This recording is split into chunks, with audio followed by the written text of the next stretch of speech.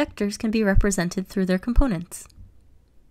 If we have a vector A, we can decompose it into its components in the x and y directions by finding the vectors, one along x and one along y, that add up to the vector A.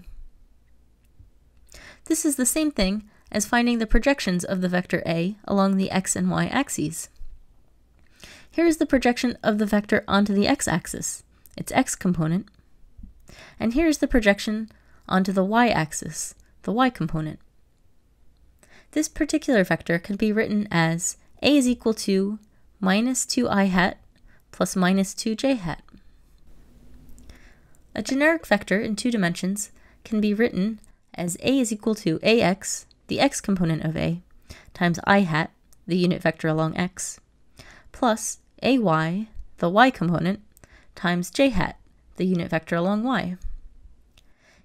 If the vector is in 3 dimensions, we will also have an az times k hat. What if we have the vector minus 3i hat plus 2j hat?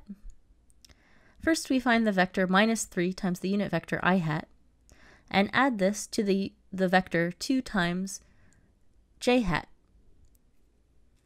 We can draw this vector anywhere. It doesn't have to start at the origin.